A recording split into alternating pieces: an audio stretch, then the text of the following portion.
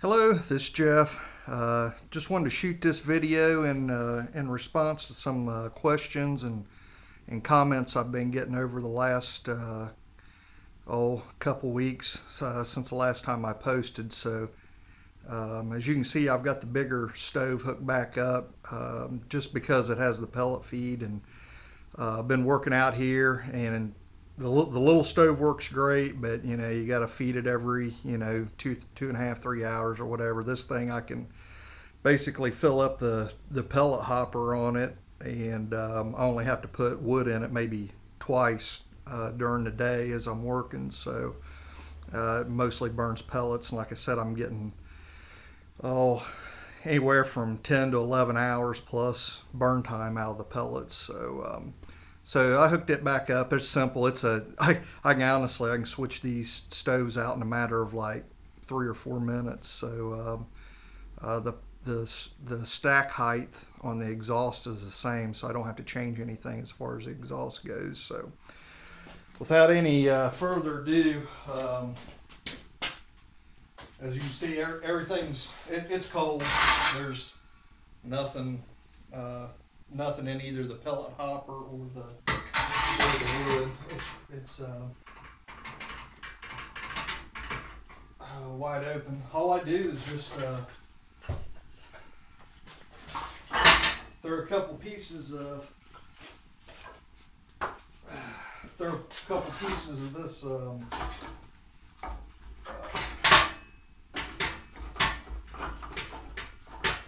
this kind of junk wood here. It's like 1x2s. It's mostly like soft wood. This was what is wrapped up the pipe that the place where I used to work at. The pipe used to come bundled, and it had like a green strap around it. So this is just old cheap wood, like just scrap wood, pine and whatnot. So yeah, I just throw some of that in there. As you can see, my pellets are. I went ahead and filled up the pellet hopper. Just open that butterfly up. You really don't have to put the lids on, but put them on the right one.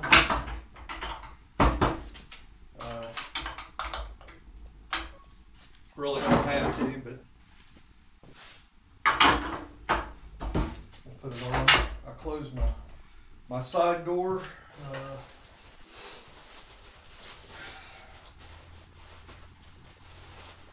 I've been using the little cotton ball with the Vaseline idea that I've seen a lot of people use. I've been using that. I just open my little sliding door here on the pellet hopper, and the pellets will feed around that the holder in there with the thing with the slots in it. I'll give you a close up once it's going, and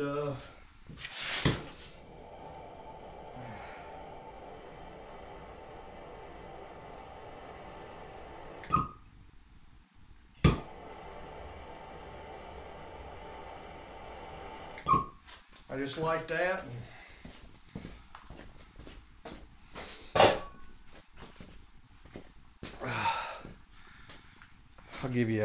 I'll take this camera off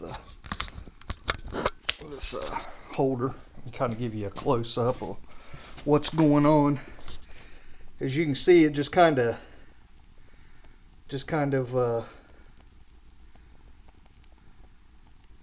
sucks it down through the center there. That it'll ignite pretty quick and get a draw going, especially with that T. Like I said, with the T, in the horizontal position or open position, it takes off pretty quick. As you can see, that drafts really good. Maybe you can see the flame kind of shooting right straight up through the center of the pellet holder there, and it'll ignite pretty quick. I don't know if you can hear.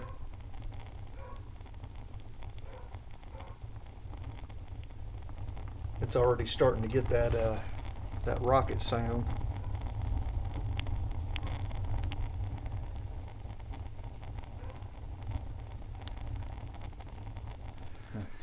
But like I said, it ignites pretty quick. Within a minute or two, I can go ahead and shut down that T, and then the bottom exhaust will take straight on over. And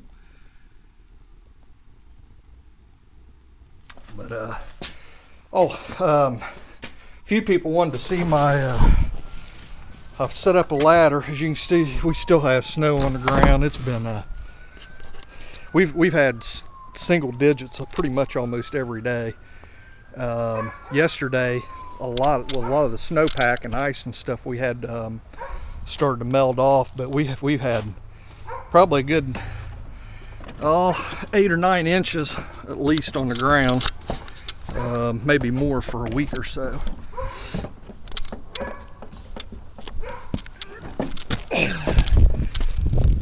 As you can see here on the top, a little bit of, mostly what I get out of the top of this thing is steam.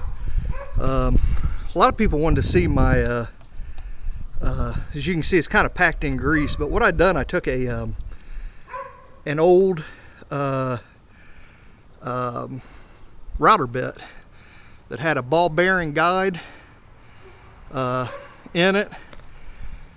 You can see it there on top. I just welded it on a cross piece on there to make it where it pivots. As you can see it, I've been burning this for a couple weeks like this, and it'll pivot pretty nice with the with the wind. So it's cheap. Just I made it out some of that 4-inch round pipe, and just, as you can see, just pinched the end on top and burn a couple holes here and there, but and then just trimmed on the bottom where it was where it come out into a square. I just kind of rounded it off, but works pretty good, like a weather vane. So like I said, you'll see a little bit of the smoke come out for a couple minutes, but like I said, a lot of it's steam, and as you can see, you get a lot of that pellet gook. I don't know what else to call it. It's a brown, just kind of a nasty stuff, but it started discoloring the side of my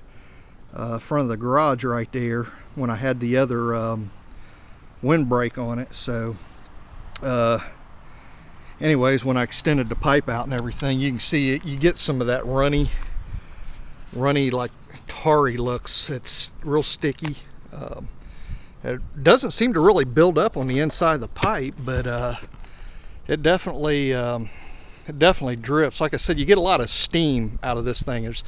The smoke that you see out of it is not wood smoke that you smell. It's steam evaporating out of the pipe in the stove. So there's my close-up of my wind directional cap and my router bit idea. Look like it's gonna hold up, fairly nice. So get back down off the roof here. This, I trying too hard one to see that about a week and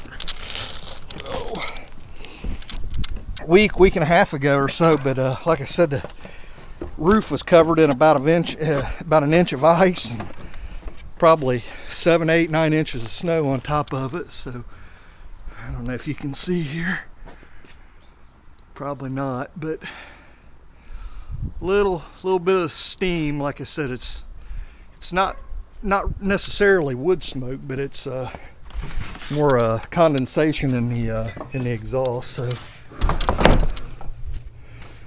and as you can see probably, and here, I don't know how long that was, just a few minutes. I don't know if you can hear that rocketing sound or whatever, but the wood's already ignited. You can see that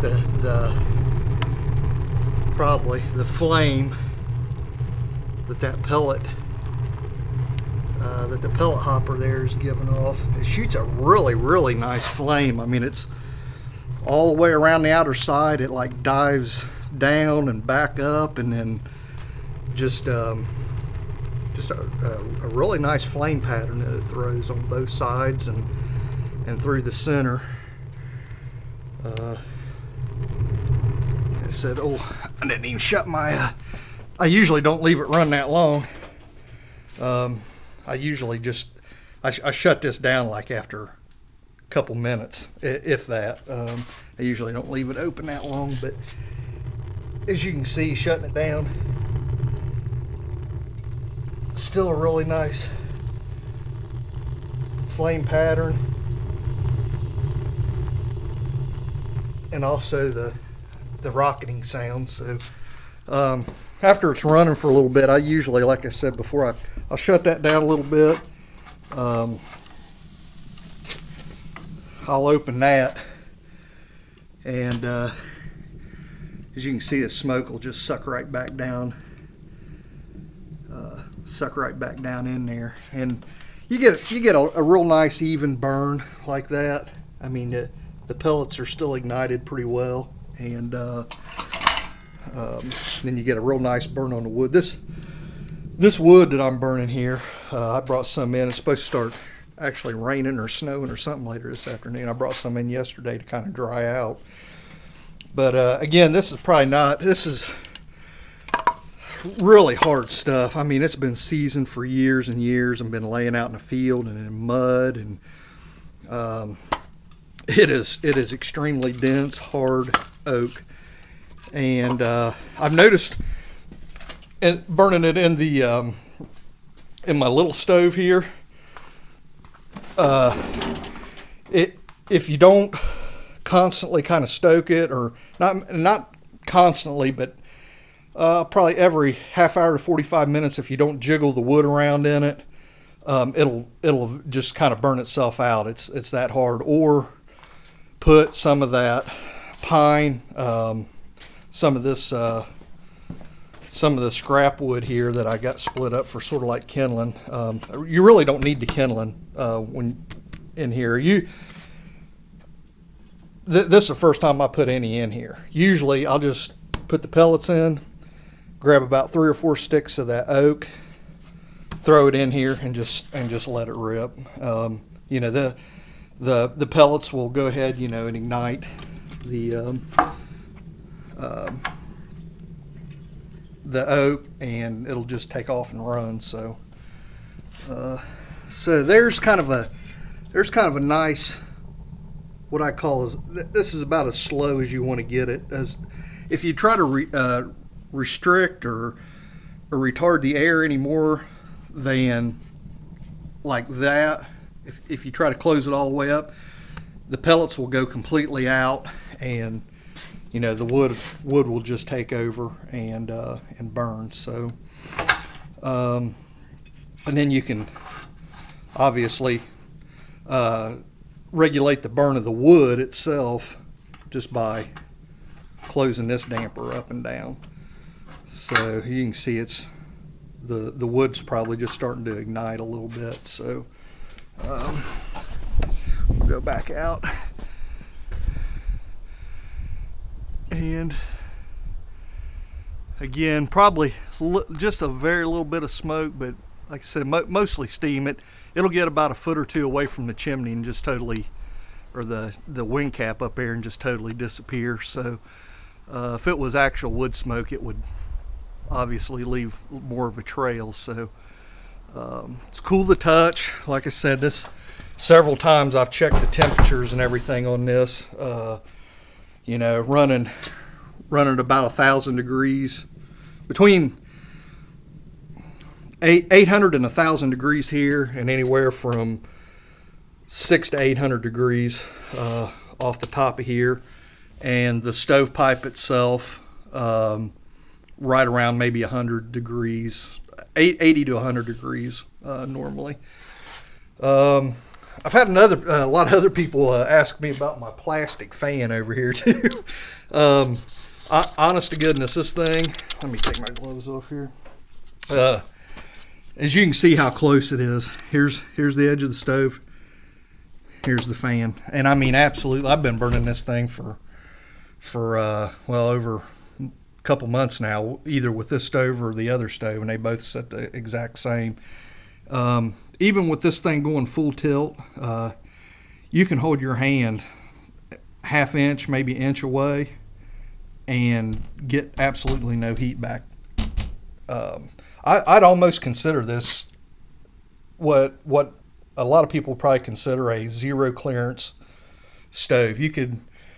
I would have absolutely no problem putting this thing right up this close to drywall, and would not worry any about it igniting. So same with the exhaust too. I mean, you can tell. I mean, it's not even 80 degrees. It's actually still cold, even with the even when this damper was open. It does not get, you know, like I said, still kind of cool to the touch actually. So not even warm at all really. But it's only been burning for what, maybe 10 minutes, 10, 12 minutes. So, but there it is. Like I said, you can see real nice flame still. Got the rocketing sound. You can probably hear the wood popping. You see down in there. Maybe. You see it burning. Now this wood, like I said, is wet. I just split some of it up last night, so it'll probably smoke a little bit. But as you can see with that side door, you can see how much smoke is coming through there, and it just sucks it right back down. None, I mean absolutely none, comes back up out into the garage, or you know, whatever room you're in. But it's that simple. Very simple setup. Easy to start, as you've seen. Like I said, I use those cotton balls. It's just easier than holding a torch on it for 20-30 seconds, whatever, you know, it normally takes to ignite the pellets. But yeah, and like I said, you can turn it down. You can turn that down. You can turn this down and get, you know, you got it. This is what I consider a slow burn, but you're still getting a real nice flame and real nice rocketing sound, if you can hear that.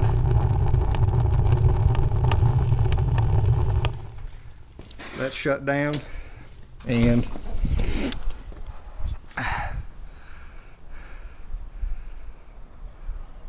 little bit, oh, there, a little bit of smoke. Like I said, it's mostly steam, but and getting some nice. I didn't bring my heat gun. I never thought to bring my heat gun out, but I can't hold my hand closer than 3 inches above this thing. It's pretty hot, and this thing here is just, yeah, this is steaming hot. I'd say this is already well up to probably 700-800 degrees easily. I apologize for not bringing the heat gun out, but like I said, it heats up pretty quick. See, nice flame going down in there. The wood's ignited nice. So I think hopefully that give everybody you know, what they wanted to see, and it's kind of, like I said, wide open, toned down. I can change it probably 200-300 degrees pretty quickly. You know, the heat coming off from that just by playing around with these dampers. You know, closing one down, opening the other one, and vice versa. Closing that one down, opening this, or closing it, or you can really fine tune this thing. And like I said, the little one over here is the exact same way. I got the side door here that spins. You know, I can open that a little bit, and you know, leave that one open maybe a ½ inch, or I can open it wide open, close this down, and essentially get, you know, a tuned in burn. You know, either real hot, or again, you can't tune these things down like a traditional wood stove. You can't damper it completely down, because they'll go out. Simple as that. Like I said, I can essentially shut both of these down almost immediately, just by closing these doors. Closing that, I can close this, and within a minute or so, the flame's totally out. So but there it is. Burning, feels good. It's a chilly day. When I first come out, I looked at it, but I didn't take a picture of it. It was 22 degrees. 22 degrees, basically 20 minutes ago when I come out here. And it's almost to 40 right now. It looks like 30, 38, 39 degrees. So within 20 minutes, and then another, like I said, another 20 minutes from now, it'll be up to about 50, 55, pretty easy. And that's not even running this fan. If I turn this fan on, obviously it'll move the air around a little bit quicker, warm it up in here. But usually I can come out, start it like that, let it run, and within 40, 45 minutes to an hour, it's nice and comfortable out here. And that's another thing. A guy was asking me about, the heat output, and I'm going to hit on this subject real quick. You cannot throw this stove, even though as hot as it gets, you cannot throw this stove in a 40 by 40 steel Morton building and expect it to heat up. It's not the right tool basically for the job. A lot of people are asking me,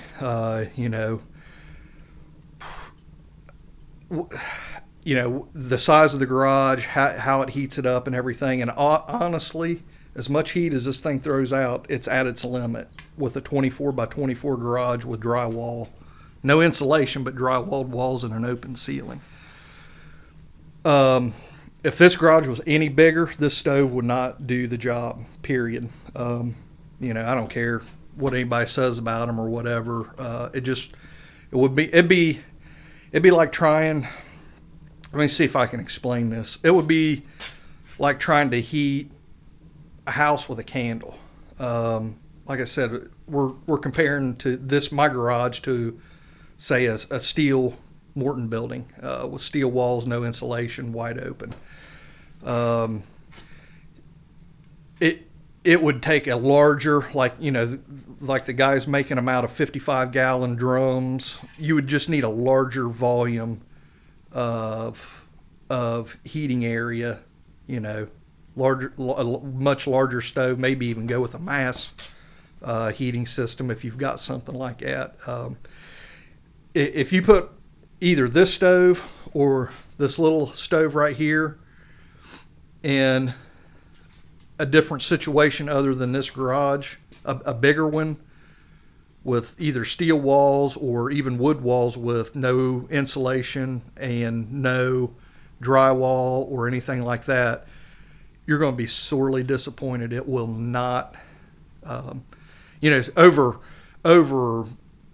7 or 8 hours of burning, it might knock the chill off a little bit, but it's not going to heat it up like a furnace would, or some kind of propane forced air type salamander or something like that, or even like one of these top hats here. Now I've got an old top hat heater here.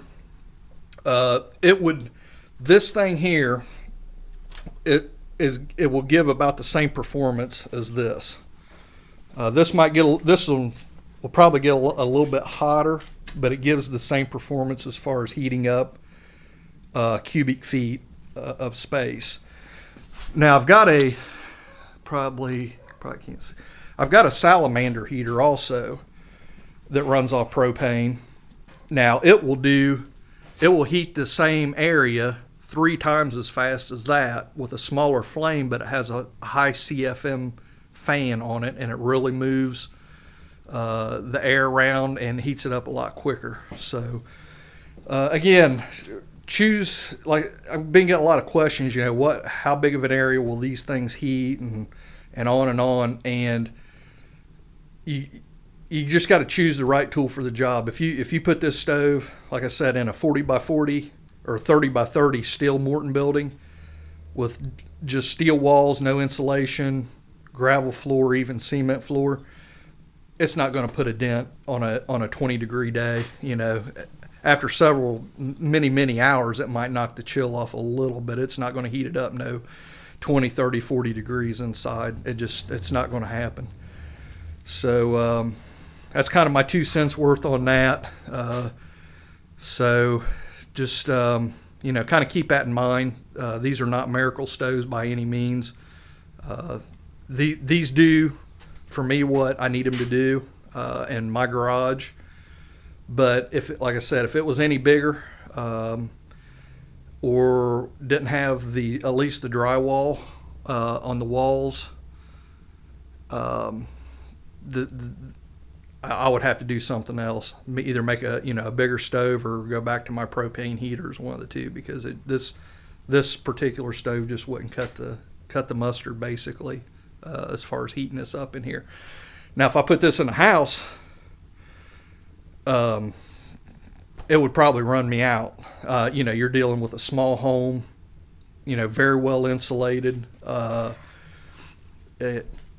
You would have to run it low all the time. If you ran it wide open, you'd have to crack windows, honestly. That's with no fans circulating or anything else. So, but like I said, that's my 2 cents worth on it.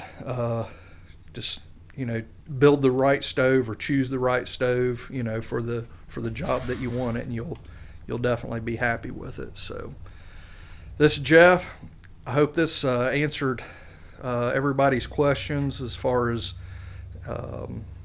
heating capacity of these stoves, how I light it, how it burns, my wind cap, and if there's anything else, just let me know, comment, send me a message, whatever you want to do, and I try to answer every single question, comment. If I don't get to it right away, I'm usually busy, but I try to answer it either the same day or the very next, first thing the very next morning. So I've really enjoyed it. I enjoyed talking and chatting with a lot of you, and so really enjoyed some of the new builds that's been posted on here over the last couple weeks. Really some innovative ideas. Really cool stuff. Enjoy it. Keep it up. And as soon as I can get to the steel yard, like I said, we've had a lot of ice and snow, and everything up in the yard is covered. He has some fork trucks, and the metal that I want to get is in long lengths, so not been able to run the fork trucks up there through the yard. So I've got to kind of wait till this snow either melts or it starts raining, gets warm, does something where I can get up there and actually use the forklift to move some steel around so I can cut some on the saw. So